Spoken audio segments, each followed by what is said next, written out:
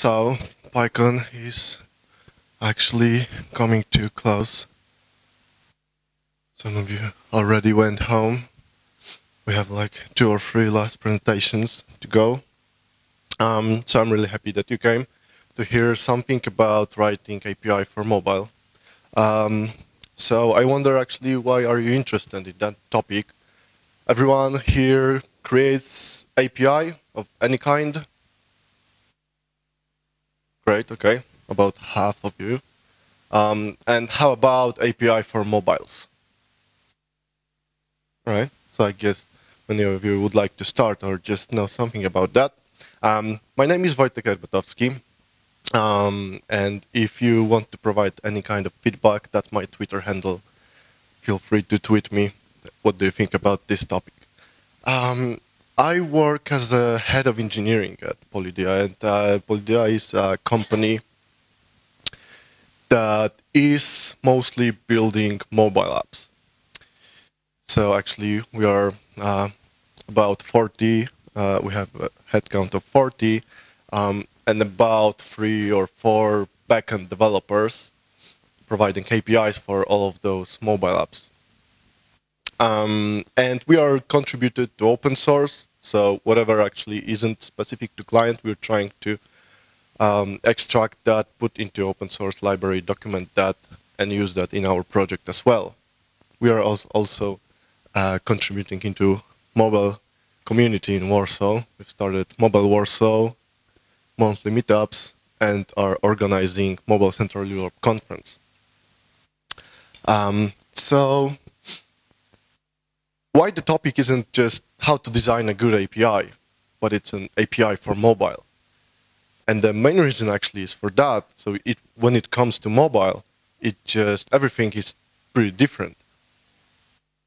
Because your client now isn't in a powerful browser, but it barely can handle any kind of animation and heavy load. So we will divide that whole topic into 3 parts. Actually, we're going to start by looking at one limitation and then see what can we do about that. Let's start with latency. Probably most of you understand one way or another latency. I see it actually like how long does it take for data to start coming in, right? How long do I have to wait? So in this particular case, when you are loading, well, pretty big as for mobile amount of data, it's not very painful. You just have to start for the connection to be open and then just load the data. But if you are hitting often for the server or different endpoints, then actually latency may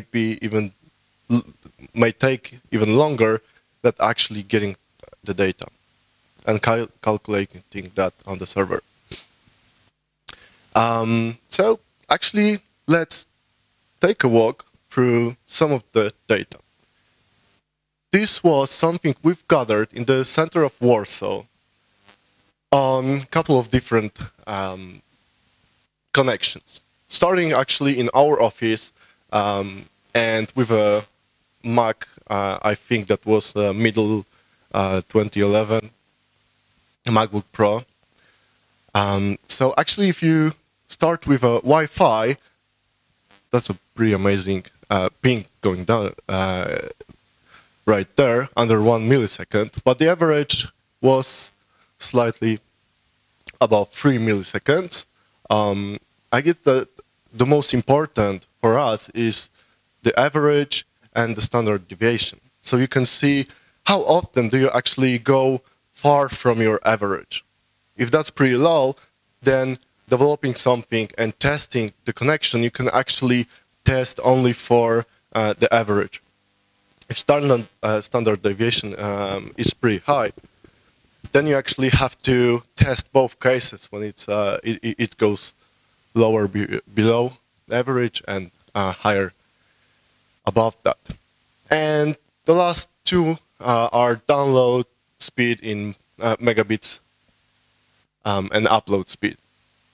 So as you can see, that's a pretty good connection we have in our office. And if you just use a mobile and the same Wi-Fi in the same place, it goes like 10 times worse already. So what it means actually, there's a worse modem for Wi-Fi in your mobile device than in your laptop, and it causes already latency to be way bigger.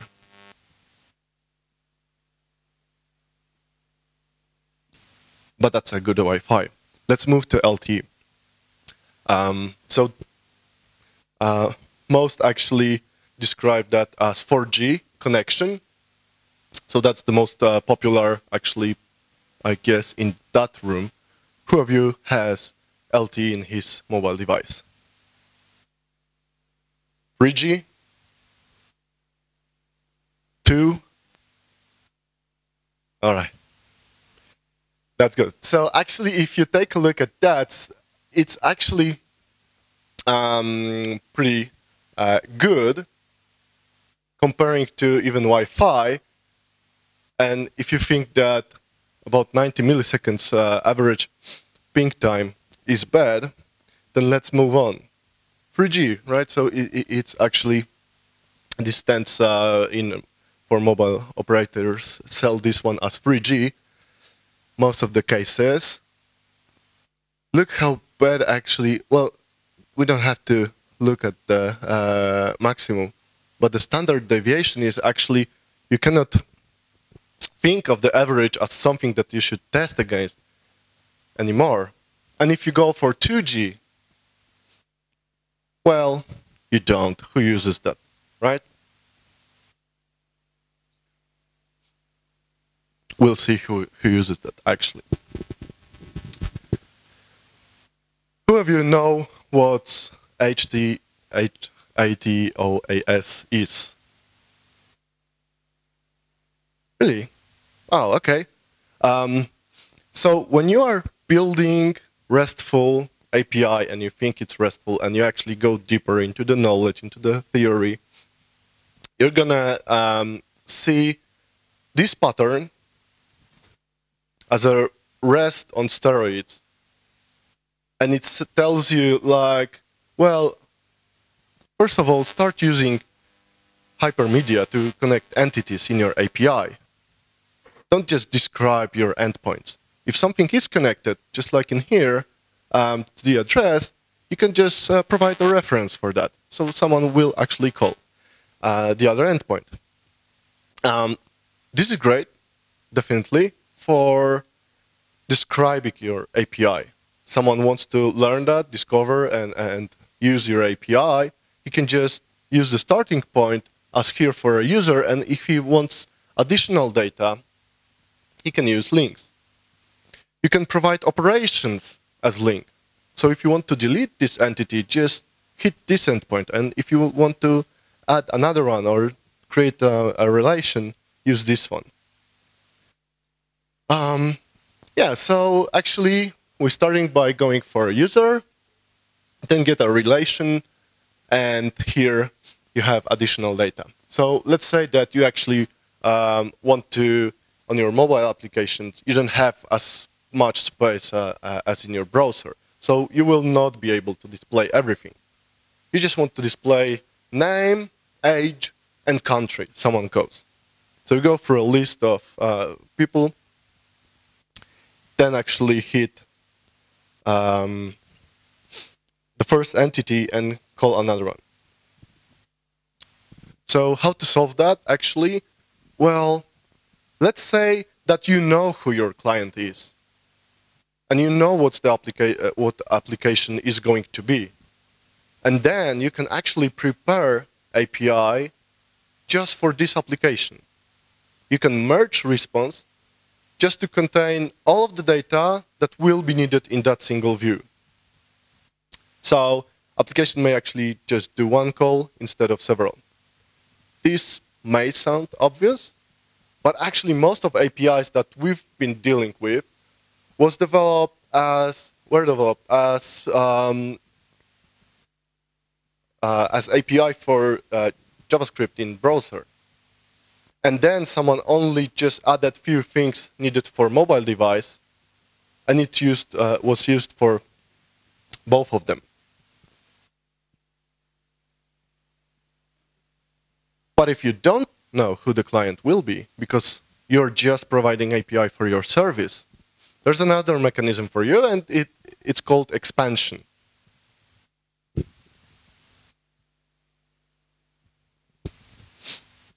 Let's zoom in. Actually, to the data and to get everything that you need in just one request, you're providing fields. That's actually part of this pattern, to call it fields, and then say what do you want to get. But you can actually go deeper in another level, and API will call another entity, fill it up for you, and give you in this single request.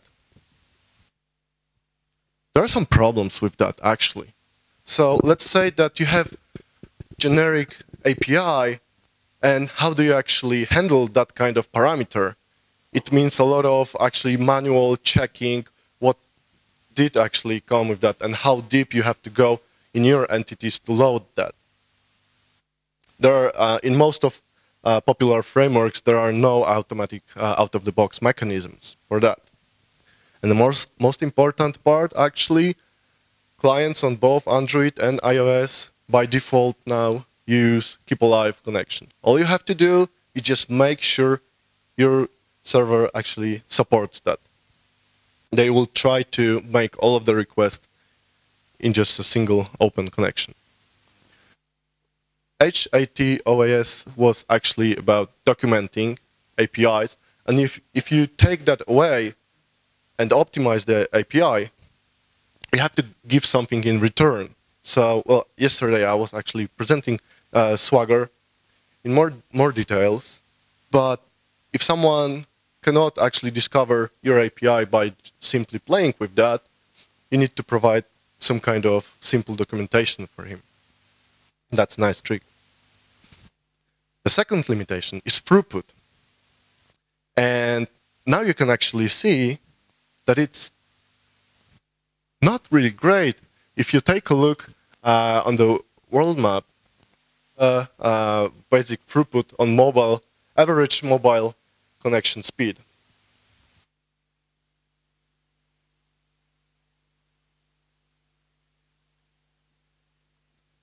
Where are your clients? Do you know that? Well, it should be. Yeah, some of you don't have clients and don't have those problems. But if you do, the first question you should actually ask is, where are my clients? Is it only the application for Poland? So I can actually think that they will be somewhere in between those numbers. Maybe in States or in Europe, then fine. But if your application is actually worldwide and you want to be able to provide at least fair quality for your customers, think about that. It's less than 1 megabit on your connection. If you start loading data to a mobile device, will you actually test that against that kind of connection?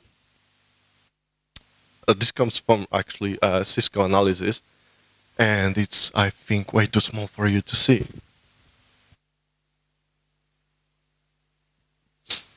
So, on the left hand, this kind of state-of-the-art right now. And as you can see, it goes with 2G worldwide, being almost 2/3 of all traffic. And almost half of you had like a 4G connection right now. You are in those 3% of the worldwide, actually, traffic connection. And if you want to make your application to work well only on 4G,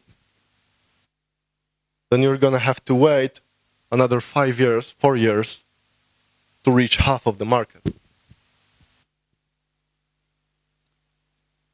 So the answer is pretty short to whether you should care or not, definitely for several more years. All right. Again, we have this example for actually, this is pretty close to something that we actually got from one client. This is the API that the mobile application was using back then. And it has a lot of information in here. And you will never show that in the mobile application because there is not enough room for that kind of information. Well, this is actually pretty easy to start with. You can trim the data. Provide only something that will be needed to be displayed or used in the mobile application. And it seems very trivial, actually, to say that, but none of the APIs that we've been dealing with, you had that. Mostly, you're just providing entities that you have in your relational database.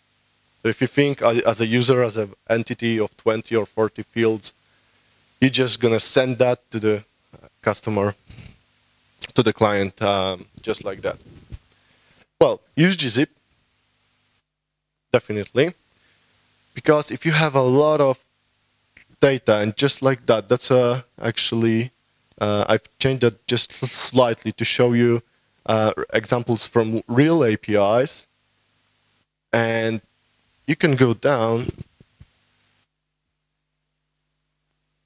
by 85%, just enabling gzip.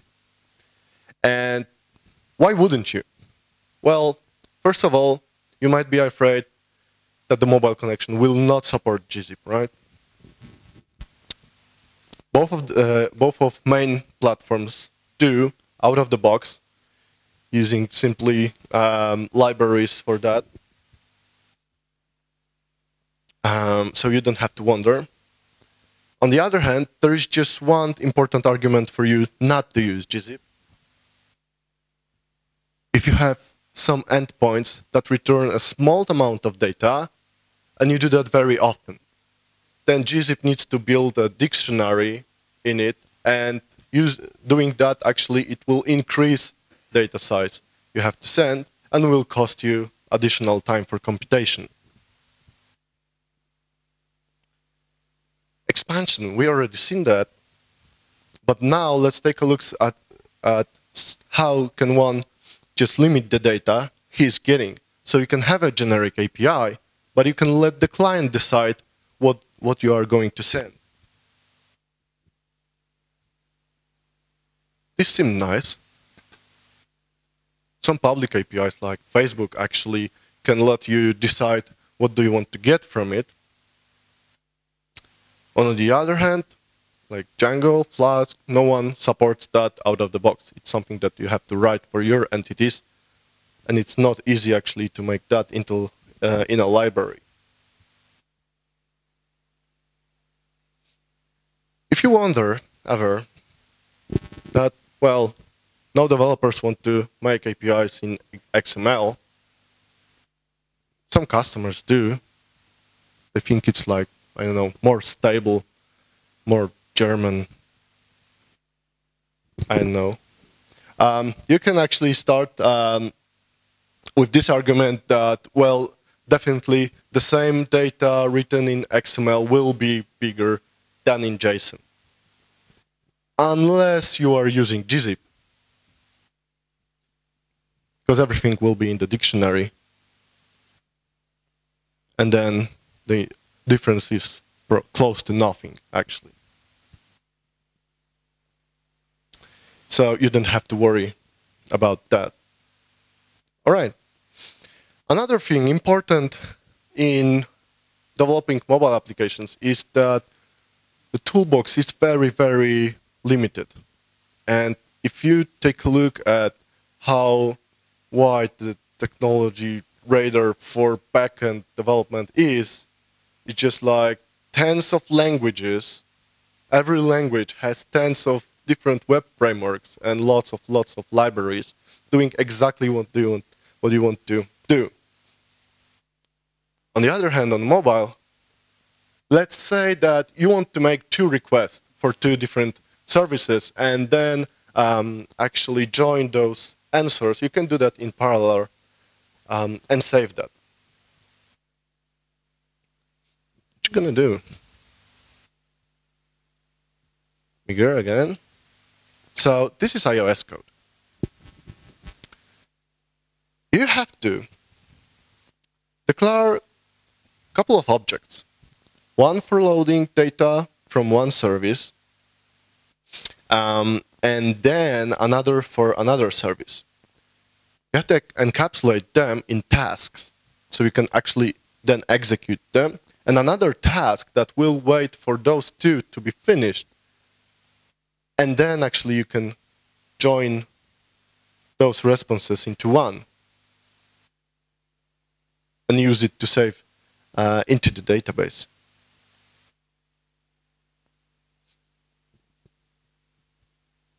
Let's see Android.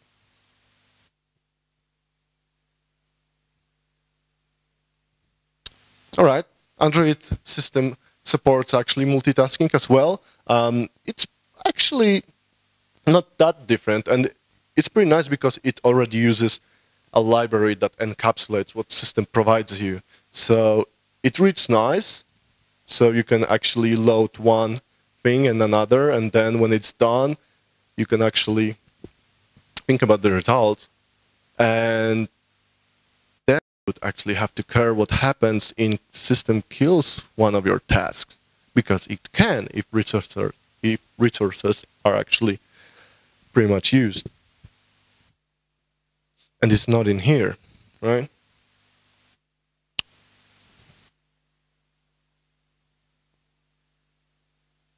I guess I'm missing one slide actually for Python, but you're just gonna have to imagine how short would that be, actually. Sorry for that. Well, whenever you do something like that, then you want to test that. And when it comes to testing, it sucks on mobile devices. First of all, when you want to run on Android some unit tests, you're gonna have to deploy your application to the device, then deploy another application, test application, that will test the main one, and wait for the results. So a simple unit test may actually take up to 30 seconds, 2 minutes. Then you go make a simple fix and do all of that again. You can do that locally with some ugly hacks, but when it comes actually to reality, this was the most popular plugin for testing Android code. And it's deprecated. If you want to read that, what's below. The Google team is just changing the build system so often that every plugin actually gets deprecated by every single small release. And we were actually developing our plugin, and lately we've dropped that as well.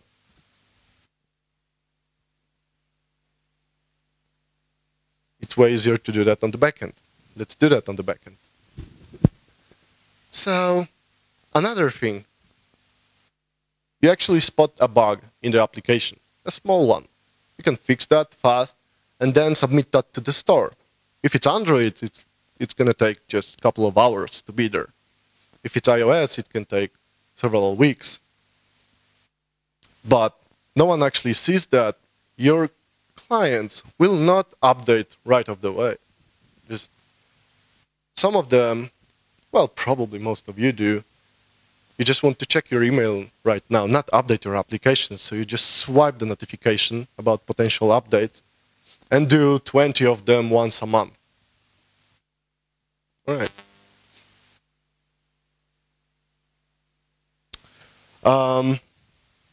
Sorry. Let's go with this one. So the more logic you have on the mobile device, the more you have to test, the more bugs will get to your production, the more fixes you're going to release. Move as much as you can logic to the backend, and provide API as close to what actually happens on the mobile device as possible.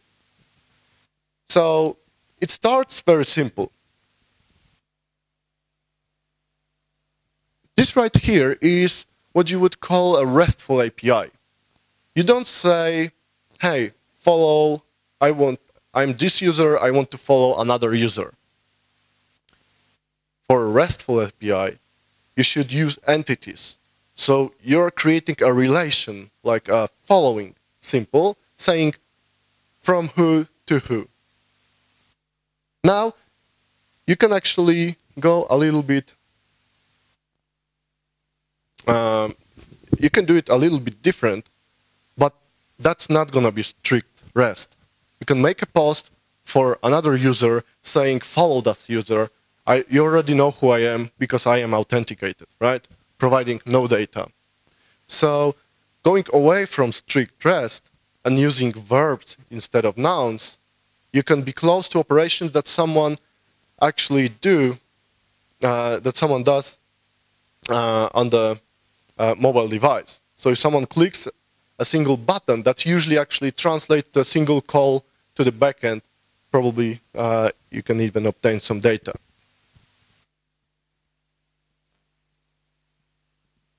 And some other problems, versioning.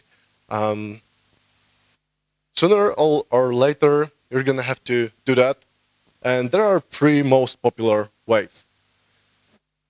First of all, and you probably know this one already, let's start a path right after the hostname with the version number.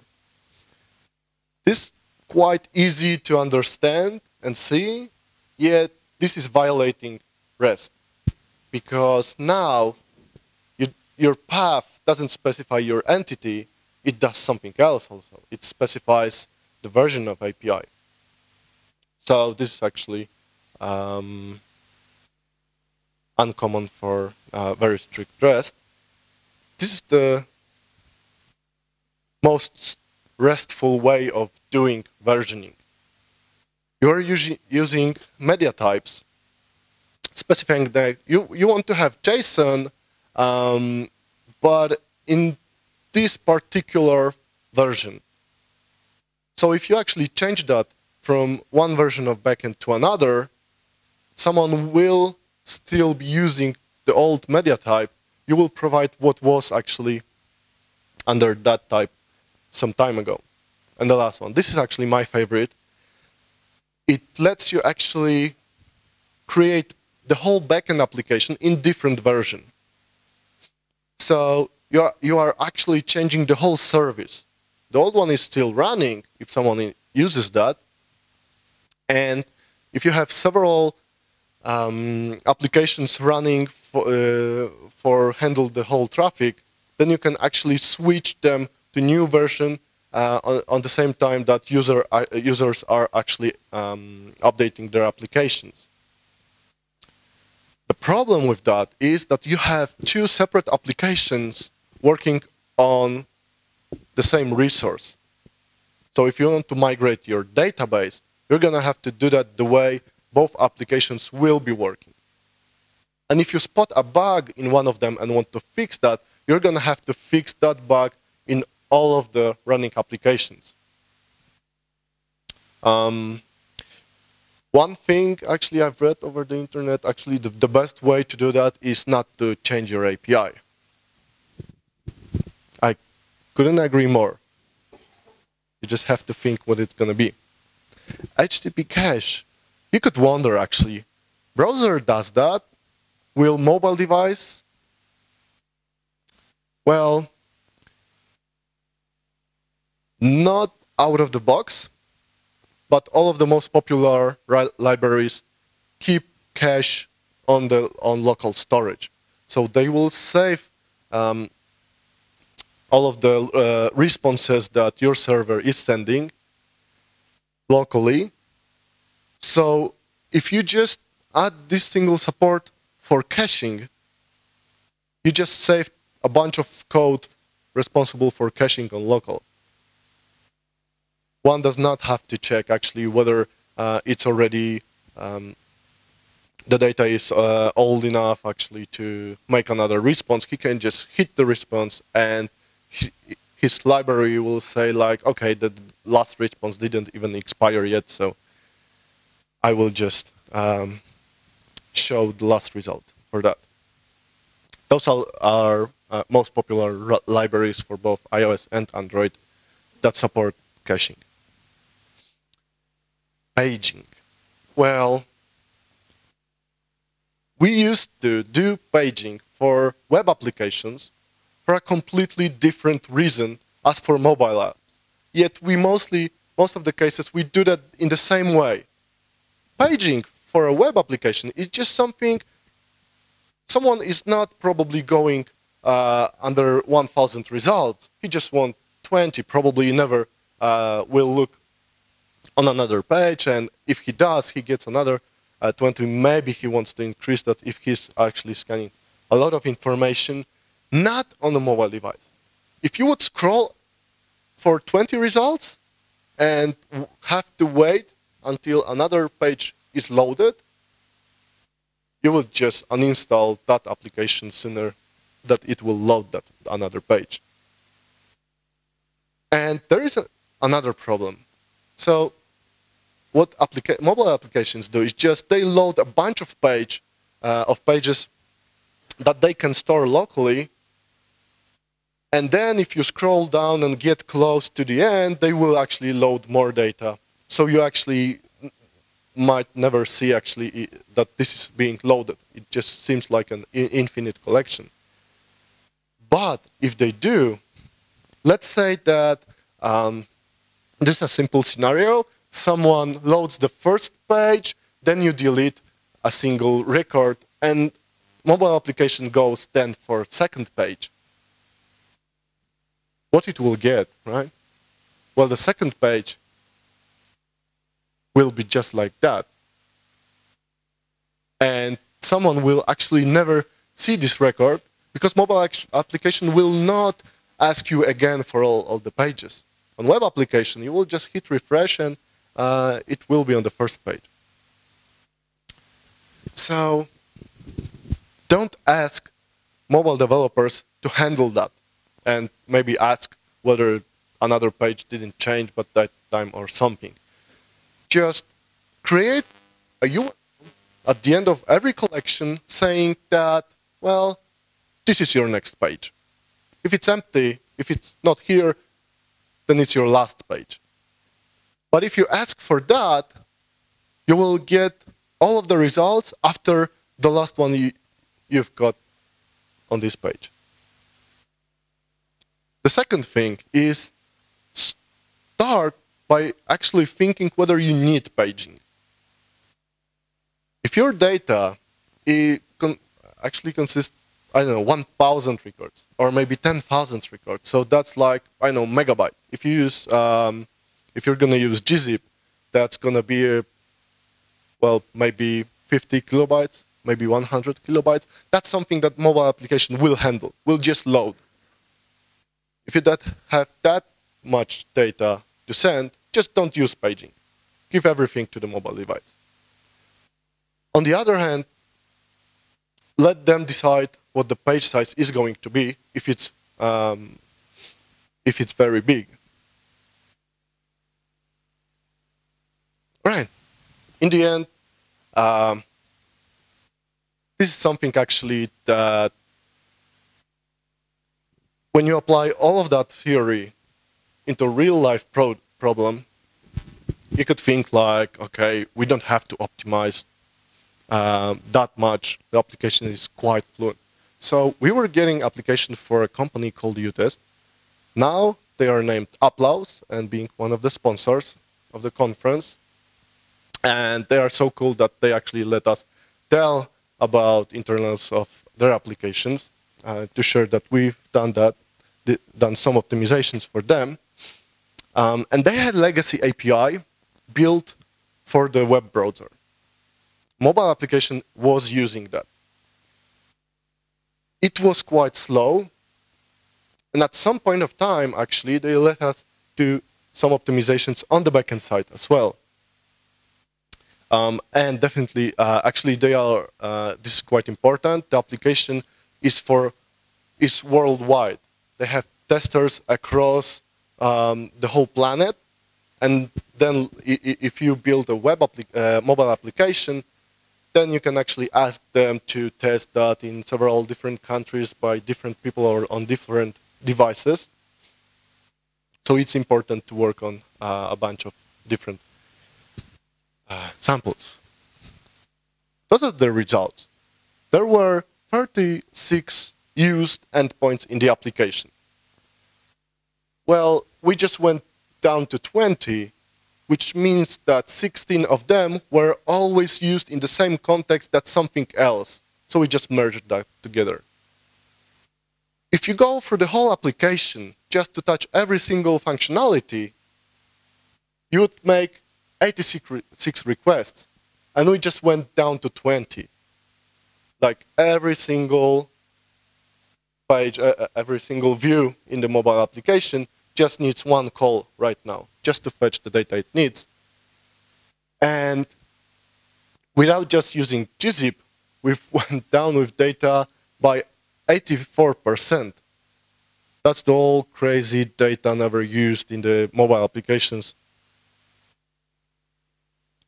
that used to be sent.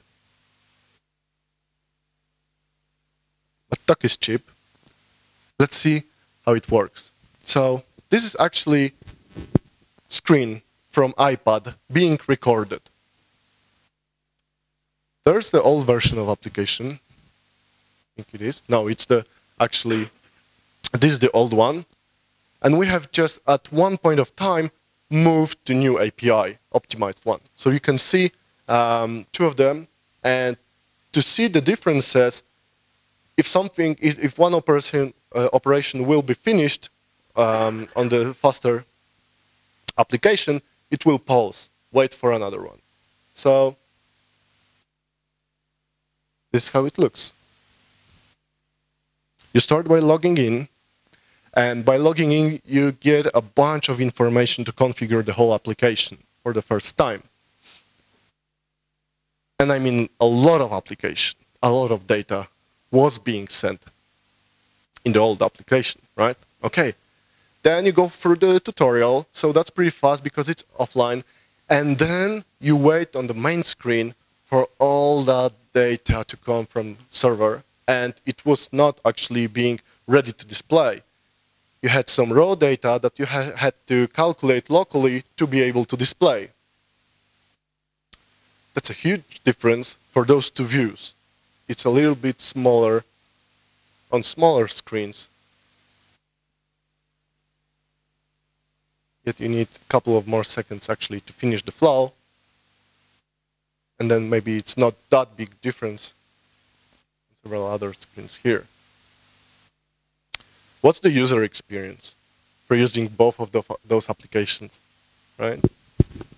Every single time you're just gonna have to wait for like 15 seconds to load the main screen to use the application.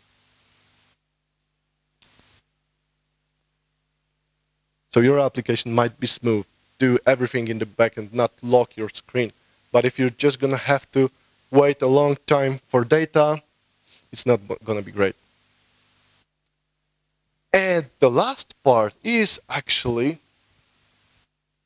that you could think, well, we have also optimized the way that we are obtaining the data from the database, and it's faster on the back end. Well, we have just built a facade. We are using the old API, translate that, throw away all of the data that is not used in the mobile application, and then send that to application. So it could be even slower than the original one, but you've all seen the result, right? This is it. I hope you liked this example. Maybe you have some questions.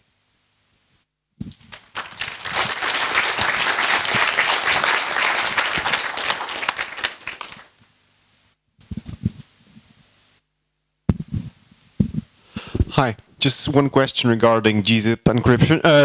Compression here.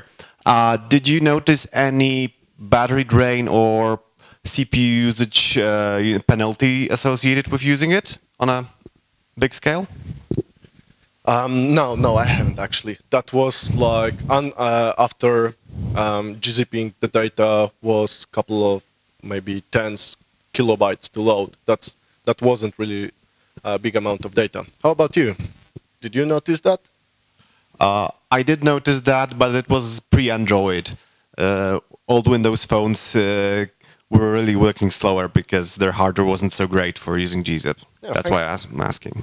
Thanks for that, actually. That's worth checking. Okay, thanks.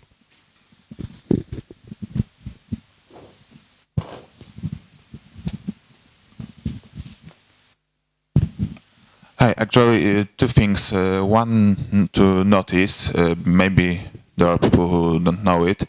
The newest Chrome beta have really good development tools where you can test site with the internet speed you would like. So you can test 2G, 3G, 4G, and you can test how the page loads then. And that's quite fine. And my question about pagination, you have said about this scenes approach, but it has one major drawback, because when you delete the scenes record, then you can have 10 pages. You are on page 1, you delete the last one from this page, you go to page 2 and there is no scenes, so you're on the last page, there are no records. So how do you handle that? Well, the scenes was actually the timestamp of last element in that collection. So if you delete like everything before next that you were supposed to get, it's not a number of item that you are supposed to get. Okay, it's not an ID. Yes. It was like the timestamp of last change. So if you want to send something for the device, you will just keep data ordered by this timestamp and send everything that you are supposed to send from that point of time. Okay.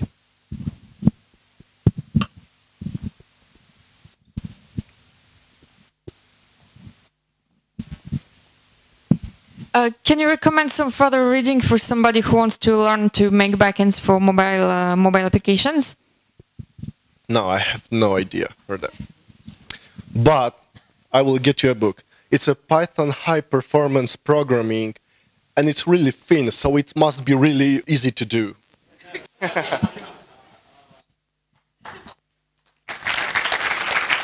Thank you, guys.